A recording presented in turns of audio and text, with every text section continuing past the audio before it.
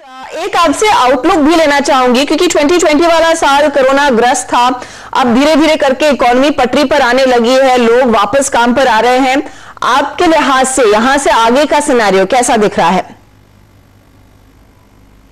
As we move into 2021 with a renewed hope and enthusiasm, I am so proud that India has risen to the occasion for producing low-cost vaccines for the benefit of humankind.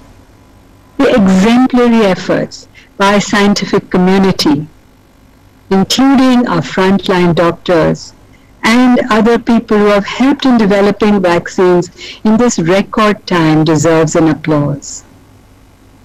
Everyone at the front line, including small and large companies, have risen to the occasion to battle the coronavirus by producing medicines and vaccines and equipment and testing, and really the effort has been nationally spread. GDP data has been encouraging. Early indications suggest that the Indian economy will recover from the COVID-19 induced stress by as early as 2021. Daily new COVID cases are believed to have peaked out in September, and the situation has remained under control since then. This will only help us return faster to pre-pandemic levels. The government has been great in its agility in extending immediate relief to marginalized sections of our populations, as well as the backbone of Indian economy, the small and medium businesses. The Atmanirbhar Bharat stimulus tranches were ingenious in their reach and impact.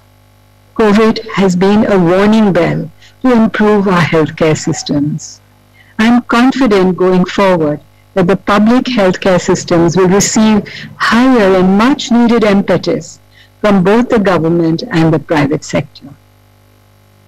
There has never been a more important need in the world than better healthcare. Wishing all the viewers a safe, healthy, and happy 2021.